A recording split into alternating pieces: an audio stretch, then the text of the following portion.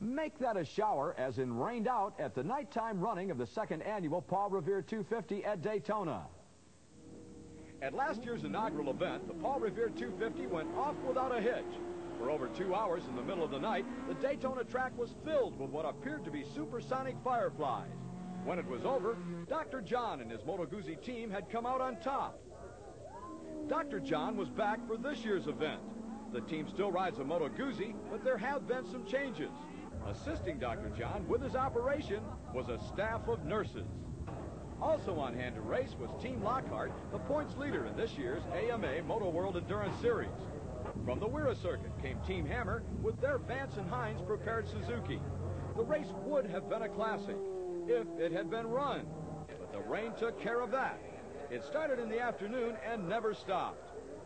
The tire companies won't approve rain tires because of the high banks here, and of course the infield is impossible on in wet conditions on slick tires, so it's an unusual situation.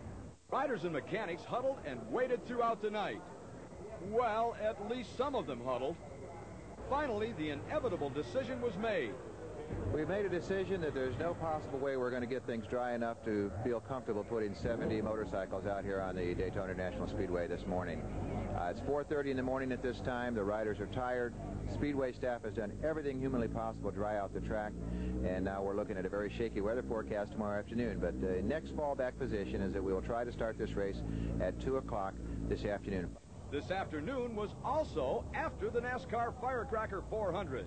For that event, the rain that had plagued the cycle racers went back to wherever rain goes when it's not raining. The huge crowd had excellent weather for race watching and souvenir buying.